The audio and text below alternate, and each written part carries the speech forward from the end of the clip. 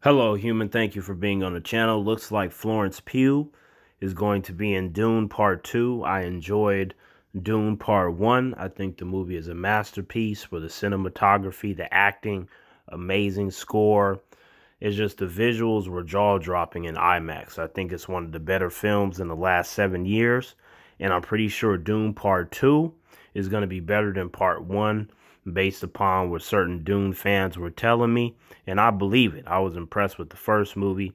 And adding Florence Pugh to that particular universe is definitely going to help it. Is going to help it because Florence Pugh is a great actress. I think she's terribly underrated. You know, when humans are talking about all these good actresses and stuff, they don't really mention Florence Pugh that much. And I feel like she's really good at what she does.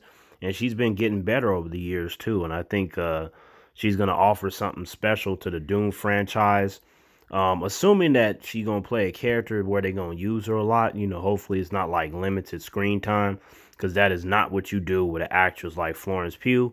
But whatever they give her, I'm sure that she was pleased with it. Otherwise, she wouldn't have accepted said role. So I'm looking forward to seeing Dune Part 2. Terrence out.